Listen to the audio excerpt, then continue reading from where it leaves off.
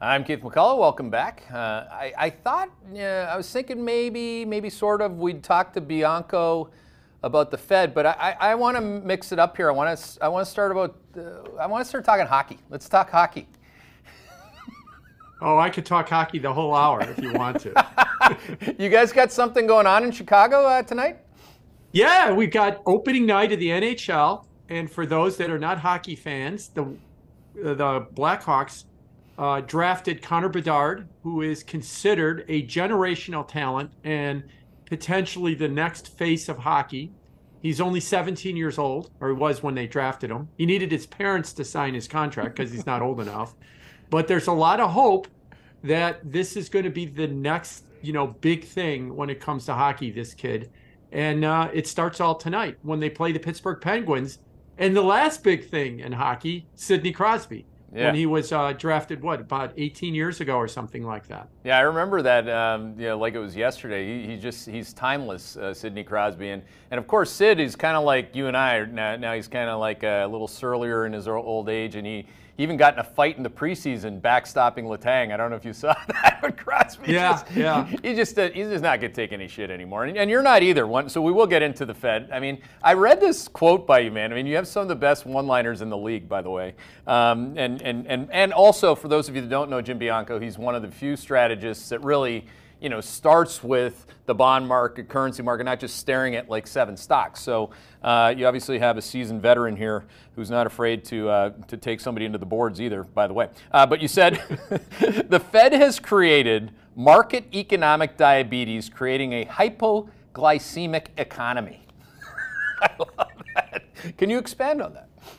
Yes. So 2010 to 2020 was when the Fed shoved interest rates down to 0 and quantitatively eased, printing money, as we like to call it, to keep rates at 0. And let's not exonerate the Bank of Japan or the European Central Bank. They took interest rates negative during that period. The problem is that was the unnatural state. That was a period where we referred to it, Muhammad Al-Arian coined the phrase, the sugar high. So we just kept force feeding the market with sugar. And I'd like to say we gave the markets in the economy diabetes. And so now that interest rates are rising, we're taking the sugar away. Everybody seems to be wanting that period back from 2010 to 2020. That was the unnatural period. What you might be seeing now is a return to something that is a little bit more normal, and that's where the hypoglycemic thing comes in. So, I'm doing what a lot of people do in these markets. They try to mix a metaphor with health and markets together at the same time. Well, it's especially relevant in this day and age where everybody's going to take a pill and lose all their weight. It's just like that diabetes is not going to be an issue. Nothing structural is ever going to be an issue again, including the cycle, Jim. Didn't you hear? Yes, exactly. So the Fed is looking for financial Ozempic to try and fix this problem, and we'll see whether or not it even exists. But you're right. Everybody wants that simple pill fix to make everything go away. And it gets to a larger issue, which I've been arguing, this big rise in interest rates has Wall Street predicting recession for 18 months. We haven't had one. Has been predicting terrible things are going to happen. And for the moment, terrible things have not happened. The last decent piece of economic data we got was the last payroll report on Friday at 336,000 jobs. Yeah, you could pick at it and say that it was a little overstated, sure, but it's certainly not recessionary at this point. And what I've been trying to argue is maybe a lot of that rise in interest rates has been moving off of that sugar high diabetes era, following neutral higher. So most of the rise in interest rates has only followed neutral higher. We're not that restrictive. We're restrictive, to be clear, but people still somehow think the fair value of interest rates is like 1 or 2%, and we're at 5.5%. So therefore, we've got 400 basis points of tightening in this market. No, maybe the fair value of interest rates is more like 4% now, and we're 5.5%, and we've got some restrictiveness in the market, but it's not nearly as painful as everybody thinks. And that's why I think that the markets have been adjusting to this, and the economy has been adjusting to these higher rates and not being crushed by them, which is kind of a fancy way of saying maybe they have to go higher in order for that painful part to set in. And that's not going to get you hired at certain other firms in Chicago today, because that's just not in the cards. I mean, because you do have a class of investors that quite literally lives and breathes on that sugar high and the expectation of future cowbell. I went through this with Liz Ann Saunders, and you might be two of the few people that'll say, hey, look, dude, you can't get your cowbell back. And that really changes. Like if I look at some of our best shorts, like in particular the XLRE real estate or REITs, you have entire segments of the economy that don't do, that will really struggle with that. But then you have all these other people like us, that get a risk-free rate of 5% for being good frugal people that have a savings account. What do you think about that? Yeah, that's exactly right. Just to be clear on this, the economy as a whole is being impacted by higher rates, but not to the degree that everybody thinks. You're 100% correct. The real estate market and the real estate brokers are on their knees begging for mercy because of higher rates. It's really having a big impact on the housing market.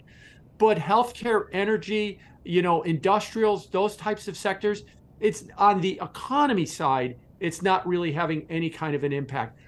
On the non-financial side, you could actually argue, and I actually put out a tweet thread about this over the weekend, that you might be actually seeing an improvement in a lot of balance sheets, because while their cost of debt is going up, their cost of a loan is going up, they've got a lot of cash on their balance sheet, and now they're making 5.5% on that cash. And that cash is offsetting those higher interest payments they have to make, to the point where it's actually more than offsetting it, and it's actually that they might be improving on their financial position. So most companies are not hurt from it. Where it does seem to hurt is the general market itself. As you pointed out, investors are now saying, and I'll term it this way, the University of Chicago Center for Study of Security Prices has long put out long-term studies and said the stock market will return you about 9% a year. Long-term, many, many years. Okay, I can get 5.5 without taking any risk by putting it in a money market fund or buying a 6-month T-bill. That's over half of the gain of the stock market, maybe approaching 2/3 of the gain that I would get over a long-term over the stock market without any risk. Is that incremental extra 1/3 worth all the risk that I need to take? A lot of people are saying no, and that's why you're seeing massive inflows into money market funds. This is not 2019 when we used to argue, Tina, there is no alternative. There is an alternative, and that alternative is a 5.5% money market fund, and that could be really sapping the market too of a lot of investor flows, which is, as you teased with the Magnificent Seven, as you know, the Russell 2000 was down on the year. The mid-cap index was down on the year. If you take out the Magnificent Seven stocks out of the S&P 500, they were up less than 1% for this year. Why is everything but 7 stocks struggling? Because everybody's sitting there looking at a 5.5% with no risk. And they're saying, call me when there's going to be a better opportunity in the market, because right now I'm just happy taking my 5.5% and sleeping at night. Well, that's an interesting one. So let's just stay with your sugar high. You got people addicted to leverage. You have other people who may not have been, who missed out on the whole thing, that didn't engage in FOMO, that didn't buy shit coins and crypto up at 68,000 Bitcoin and separating the two. I know for those of you that want to make sure that I separate Bitcoin from shit coins, it's okay. You still got killed, but there are a lot of people out there that have built great businesses, that understand balance sheets, that respect their own cash flows in building those businesses. That could be part of the cleanse here. And I'd certainly put myself in that camp. I'd love for my 4 kids to understand the value in their Apple Pay account of their birthday money compounding at 5+, 6%. I always remind people, if you have, let's just say that you're not big time like the elites on Wall Street, and you have $1 million. You worked your ass off for that $1 million.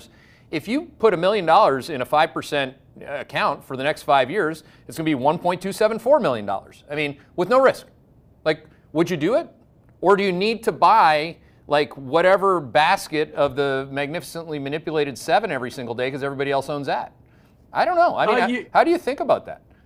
Yeah, you're exactly right. There is a large segment of the population, of the investor class, that did not FOMO, did not buy crypto, did not play the sugar high game. You and I might know that as Boca Raton. A lot of the retirees down there. Yeah. They're now finally getting what they've wanted for 15 years, right? Yeah. They're getting fixed income that actually the income word is back in fixed income, because demographically, if you're in your 60s or 70s, you shouldn't be speculating in NVIDIA, because, yeah, it might have a 50 or 60% correction and it still might be a winner in the long term, but you're not going to be around for the long term. You want something that's going to be a little bit more sure right now. So yeah, that crowd is definitely coming back. And I think it's bringing more of a balance back into the markets. Let me answer the question this way. Mike Green, I know you know Mike Green from Simplify very well. Mike Green has a wonderful line that he likes to say, and I'm going to paraphrase it.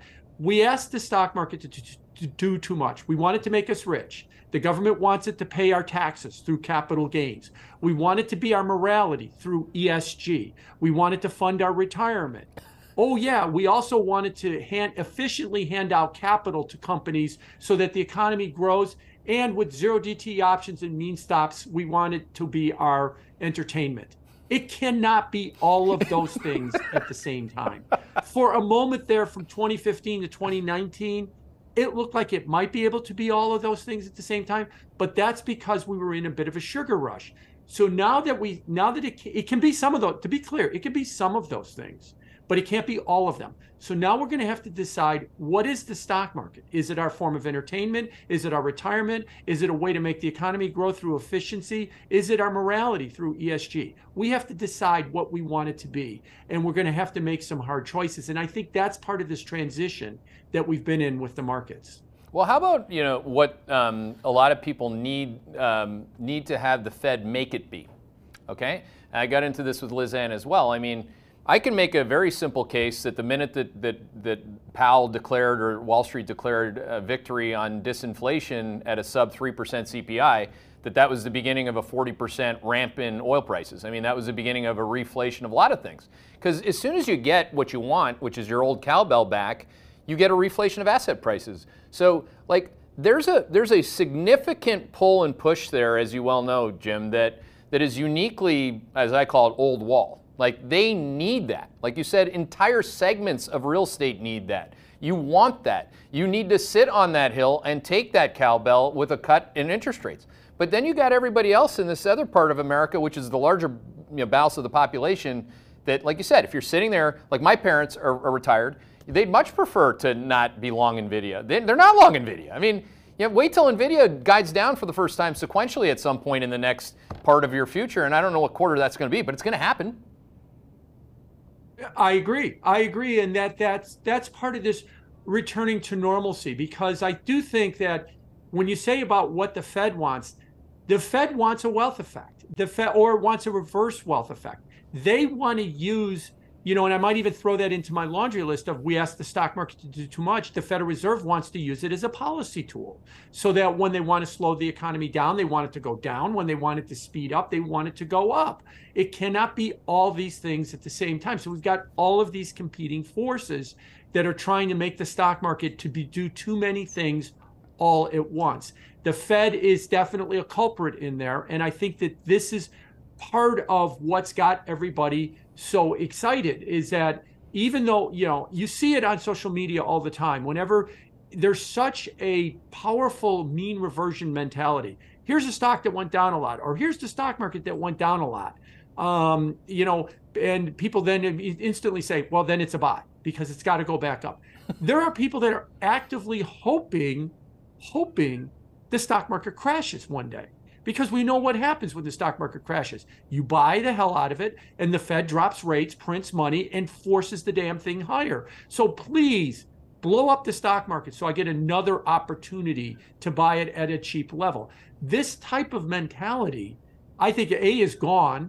You're right that the cowbell is gone. And B, if we continue with this kind of mentality, The stock market's, when I say it's being too many things for everybody, it's going to wind up being nothing for anyone if we're not careful. Because if we try to force it to be all these things at the same time, we're going to wind up making it just something that is uninvestable and unusable. And that is what my fear, I don't think we're there now, but that's what my fear is as we move forward, trying to figure out what the stock market's supposed to be. Yeah, that's a critical difference in thinking versus a lot of people. Because they have to say what they want and need it to be. That's what they get paid to do, and it's just self-interest. It is what it is. It's a compensation scheme. But again, compensation scheme number one for my hard-earned capital, I've been busting my ass for a quarter century on this pile, as I like to call it, is that risk-free rate. So the risk-free rate now, without doing anything, and yes, I have like anyone who's got any level of sophistication or a process, God forbid, is going to have that as a piece of their portfolio, and then they're going to take risk. If I'm currently long energy stocks, for example, it's been great. Long India, it's been great. You can be long whatever you want, but you don't have to be long everything that everyone else owns, which is 7 stocks. So that said, you on your page here, in terms of I was just kind of going through your research, you and I have one number on the page that is the exact same number, 4.50%.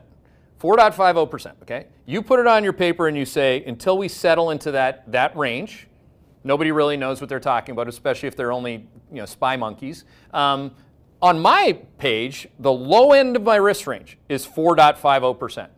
So you're saying there's a chance. Like, that's as good as you can get if you're buying stocks only because bond yields go down. I mean, because again, that's the old cowbell. So that, like in context, Jim, you know this, but can you just give people a history lesson on, before this recent surge, and levels of yields do matter. The rate of change of it, the pace of it, and certainly the cost of capital matters, what the capital charge is. But the prior cycle high was 4.25%, 4.25%. I can't get to 4.3, I can't get to 4.4, I can barely get to 4.5. And that's the brave new world that I think you and I agree is something that people have been, since August 1st, like very poorly prepared for. I agree. I mean, there's an old saying that, the Fed will raise rates until something breaks. Okay, that's probably true, and that will eventually, over time, be true. We thought it was in March when we thought for a hot second there that they broke the banks.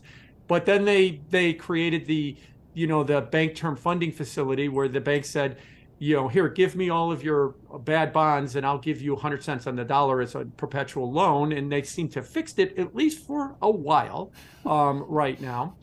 But I do think you're right that when something breaks and the Fed starts cutting rates, where are they going with this? Yeah. Well, I mean, a lot of people say, well, we're going back to zero and there's going to be quantitative easing and the S&P will go to 5,500. No, maybe they're going to go back to 3 for a quick second and then rebound back to 4.5. And there will be no quantitative easing during it. That's what the next rate cut cycle will look like. Now, what does that remind us of? Everything the way the market worked before 2008, before quantitative easing. Interest rates during that period, there's a metric that we like to use called real rates. What that is that's interest rates minus the inflation rate.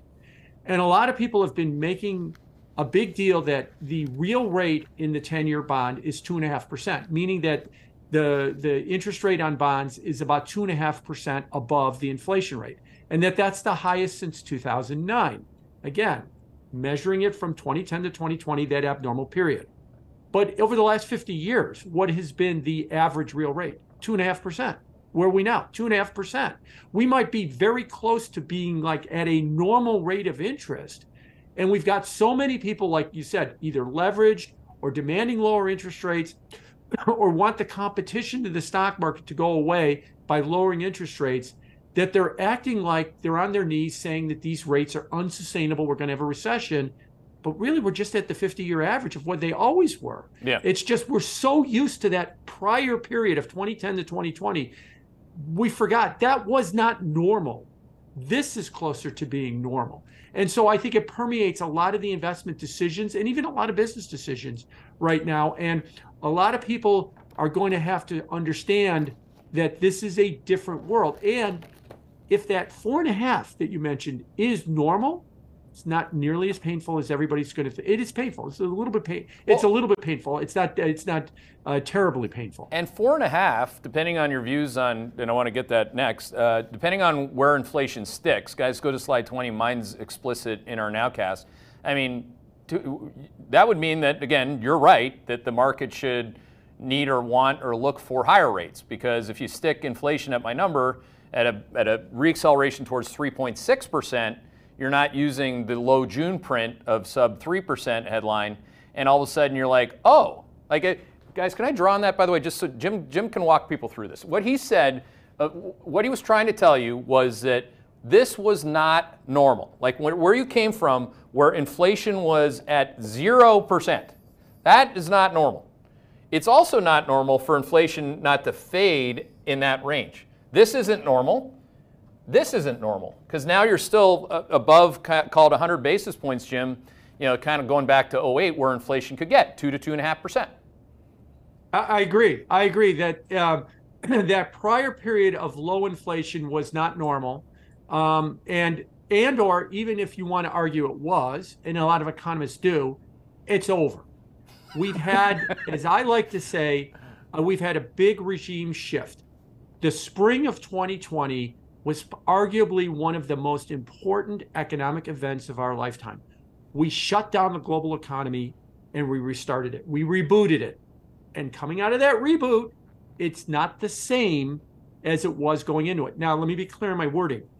It's different. Different does not mean dystopian. It doesn't mean it's worse. It's different. And part of that difference is there are perpetual imbalances in the economy. It used to be known as supply chain, work from home or remote work is another one, deglobalization, using energy as a political weapon like Russia and Saudi Arabia have been doing. All of that will keep the inflation rate higher than we saw in the previous era. What would fix that, by the way, you know, if people ask me, is there a historical analogy to this? And I said, yeah, 1945, 1946. But there's a big difference. In 1945 and 1946, in September of 45, the payroll report showed 2 million jobs lost. And we celebrated that because we knew that that was people stopped making P-51 fighters and Sherman tanks because we didn't need them anymore. And we all knew that same day we're going to have to change the economy to a consumer-driven economy. And we had some fits and starts in the late 40s, but that eventually gave way to the boom in the 50s. 2020 is something similar to that, but one major difference. You've got people like Jamie Dimon at JP Morgan or Dave Solomon at Goldman Sachs arguing nothing has changed. Get your ass back in the office 5 days a week, which means 6 at Goldman Sachs, that the supply chain is returning to normal, the inflation rate's going back to 1%, everything will be like it was in 2019 in a year or two. No, it won't. And we need to start thinking about what the post-pandemic economy looks like instead of arguing whether there is one 3 years later. You know, could you imagine anybody in 1948 arguing, no, we need everybody back on that assembly line making Sherman tanks? No, we were done with that era and we were moving on to a different era. We need to understand that we're moving on to a different era. And in that process, we're going to have higher inflation. That 1 to 2% world is over, but it doesn't mean 8, 10 Zimbabwe inflation. I'm not talking about anything like that.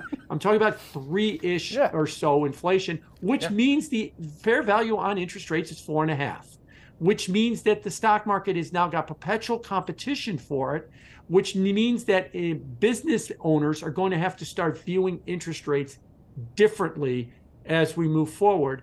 And a lot of us are not ready to go there just yet.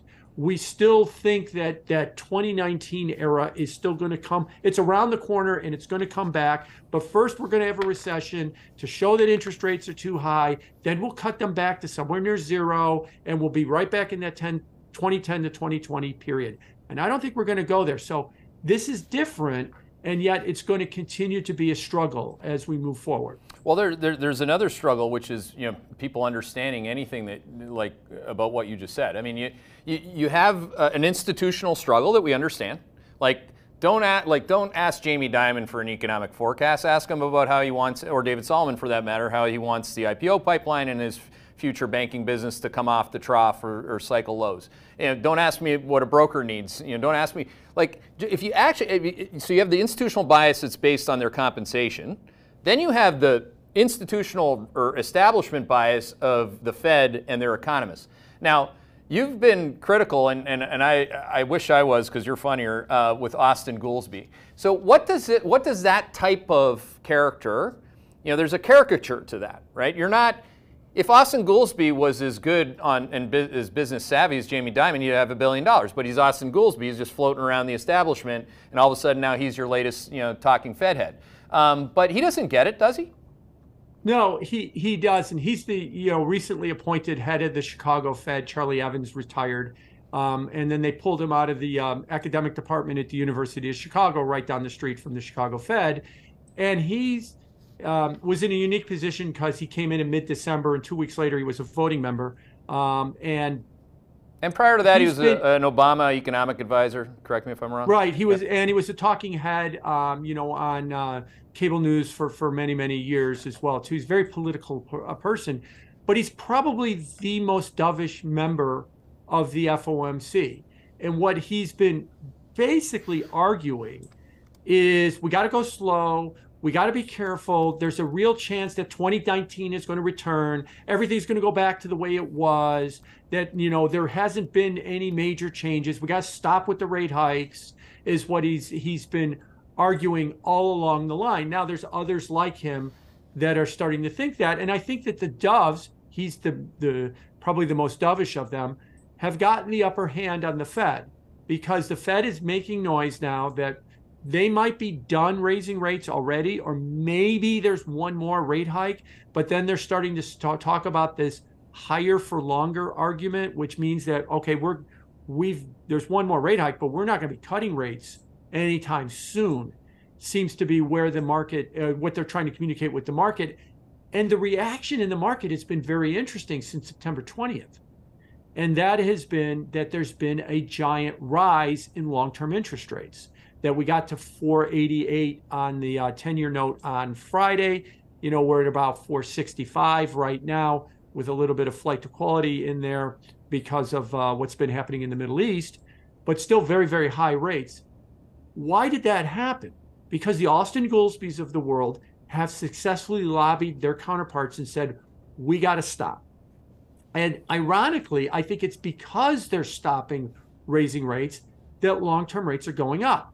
If the Fed is not going to fight inflation, if the Fed is not going to normalize interest rates, if they're going to show that at the drop of a hat, they're going to start cutting rates like it's 2019 all over again, then I don't want to own your 10-year note. And that's why the 10-year note immediately sells off. That's why TLT tanks to an 11-year low last week, which is what happened. Is because if the Fed is not in the game of being vigilant on inflation, then the market will do it. And you hear them. Lori Logan, the Dallas Fed president, yesterday, Richard Jefferson, a Fed governor, came out and said, the market is doing the work for us by raising long-term interest rates so we don't have to raise rates. Now, there's two problems with that. Problem one is, well, the market is now lowering interest rates. So does that mean you're going to raise them now? And problem two is, be very careful. Market's going to do your work, and it's going to do your work, times 7 if you're not careful. Yeah. Just a real quick example. In 1990, when the Japanese stock market was overdone, and the market was imploding, and it was killing all the speculators that were over-levered in the Japanese stock market in 1990.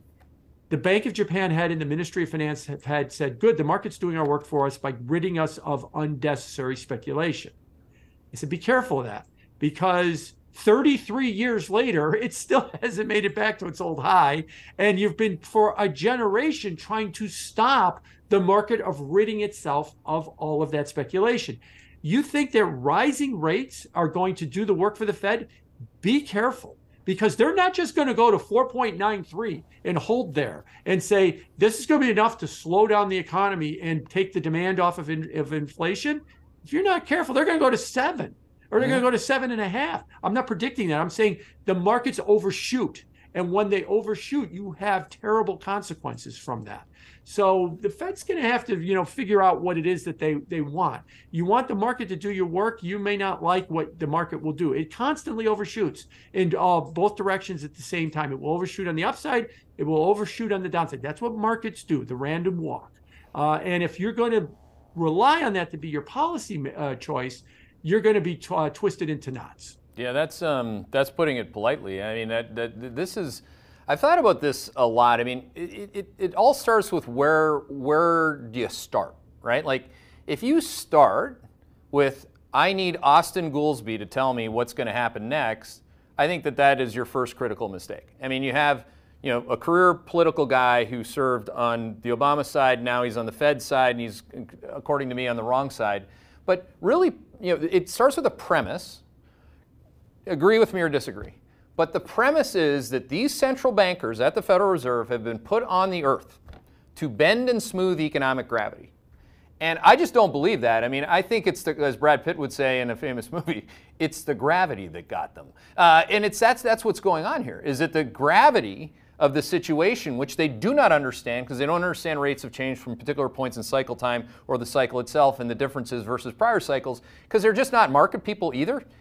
They're sitting there, and it's almost like the first time in my career, having been critical of the Fed, overly critical of the Fed in 2011, I got the market wrong. I underestimated the power of that sword, Jim. Like Ben Bernanke and Draghi together, I just overstayed my welcome on the bear side in 2011, and I learned my lesson. It's like that part of the Fed, if they're going to be doing that, I have to adjust my process. That don't fight the Fed. I like to front run the Fed, but is it a time in our career, the first time? Austin Goolsbee's like our age, right? I mean, he's like hugging the line between Boomer and Gen X, and you have a time. I've always believed in American history there'll be a time where the Federal Reserve themselves, the sword turns inward. It's their entire dogma and their ignorance combined, and the hubris associated with, like, just not even knowing any of it all the while. Like, I mean, this is the same Federal Reserve that called inflation transitory. I can't even wait to Google what Goolsbee said about that. But again, is it a time where the Federal Reserve becomes the catalyst for the collapse of both the bond and stock market together? Because that's what's been happening since August the 1st. I think that's very true, that they can be the catalyst, and they might be the catalyst. And here's how. The Fed uses these phrases that were data dependent. And what does data dependent mean according to the Fed? That means data comes in, we look at the payroll report, we look at CPI, we look at retail sales, industrial production, we look at all the numbers that come in, and we say, okay, based on all this is where we think the economy is. What is the assumption there? The assumption there is it's 2019. Right. The assumption there is we know how the economy is supposed to respond. If this is what the payroll number is, this is what retail sales is, this is what inflation is, we know how the economy is supposed to respond. What they don't need to be is data dependent. They need to have an understanding of where the economy is right now. They don't. They use models. What are models rely on? What happened in the past. Yep. But what happens when you get to a change in the environment? Past doesn't give you a good feel for where we're going. And that's where, and this is where they fall apart with markets. Markets are supposed to be forward-looking. Markets don't care what happened yesterday. They're trying to figure out what's going to happen tomorrow. Right. But the Fed, with their models, are basing what they think is going to happen on yesterday. And so, yes, to answer your question, Austin Goolsbee, he's Captain Transitory 2 years ago, is what he was, like the rest of them. And they are still using those models on data dependency. You see it on Wall Street all the time. And I one time tweeted out about this, that Wall Street is all interested in a forensic analysis of airline tickets and used cars and all this other stuff with the CPI report to try and figure out where inflation is going to go. No, what you need is a theory of where it is post-pandemic. And I've got a theory that we're in a new cycle of more friction, and that we're in a perpetually higher inflationary world of at least 3%, maybe closer to 4%. But if all you're going to do is just dissect what airline tickets meant for CPI, which a lot of people on Wall Street actually do, then you're assuming it's 2019 all over again. And this is the mistake they make. The markets, I think, are forward-looking, and they are trying to tell us that cycles have changed and things have changed. But the Federal Reserve and the rest of them relying on models are backward looking. And they're trying to say with data dependency that nothing has changed. It's like it always was. So I could say, here's the payroll report. And in 2016, when it looked like this was the outcome. So in 2024, expect the same outcome. Yeah. You're going to get a very different outcome from this economy. Well, right this is why I was just Googling him, and you're right. It's like he was Captain Transitory. Of course he was. I mean, when inflation, going back to my picture, guys, can you show that picture?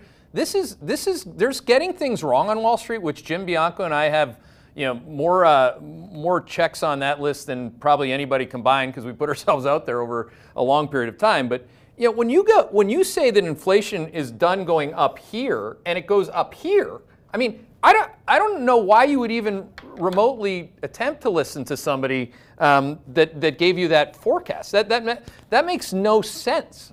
So we're going to depend on these people to land the plane, or however they talk about landings. It makes absolutely no sense whatsoever to me.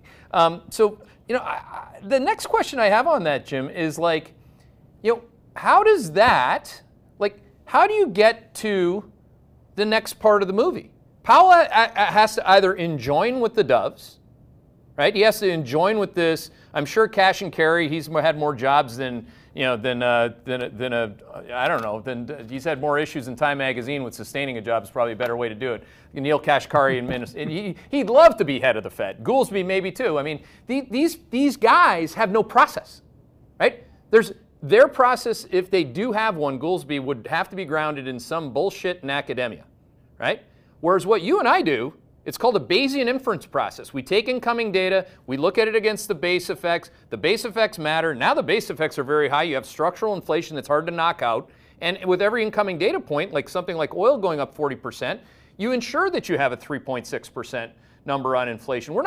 You and I don't get up in the morning like opining on inflation being non-transitory and never having a recession. I mean, this is ridiculous. So at what point, I guess maybe Neil Howe would say, now that I'll finish my rant, that this is all part of the fourth turning. The fourth turning is here. He is, technically, I think he's 54, so he'd be a boomer. So he would be part of the generation that has to completely, both parties, right? Both parties have signed off on this Fed. It's not like, you can only pick on Goolsbee and Obama. I mean, it's like both parties they have to fuck this up so bad that it can only end one way.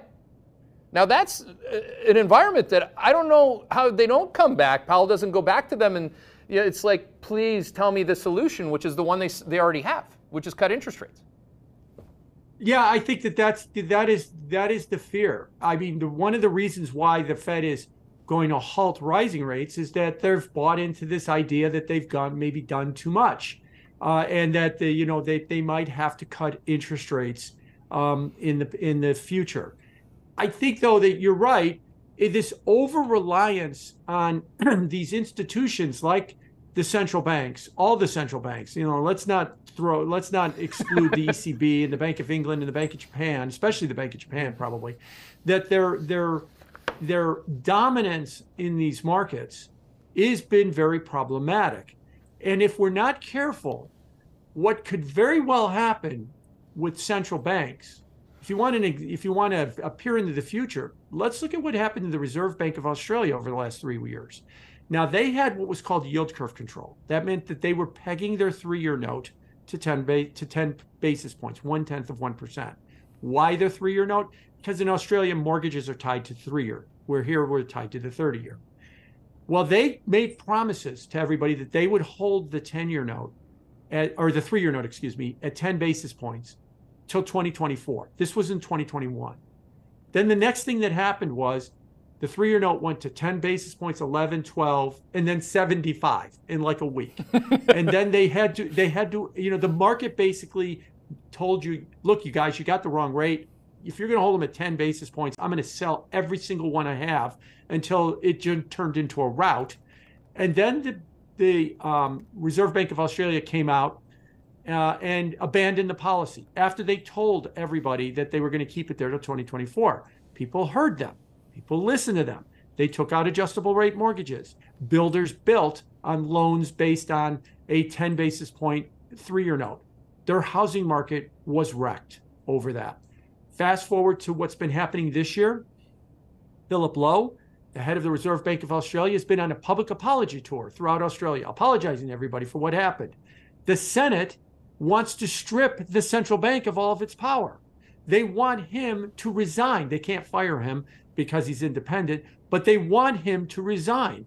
The problem they have is when he testifies before the Australian Senate, they have to remind the senators of the decorum to stop swearing at him, that they're that pissed off at him right now. That's what happens when a central bank or an institution gets it wrong. It has big impacts on everybody. And that's why the criticalness that I have, and probably you have too, look, if the central bank wants to come out with a little bit of humility, that all forecasts are wrong, it's just how they're wrong, and that we're doing our best, fine.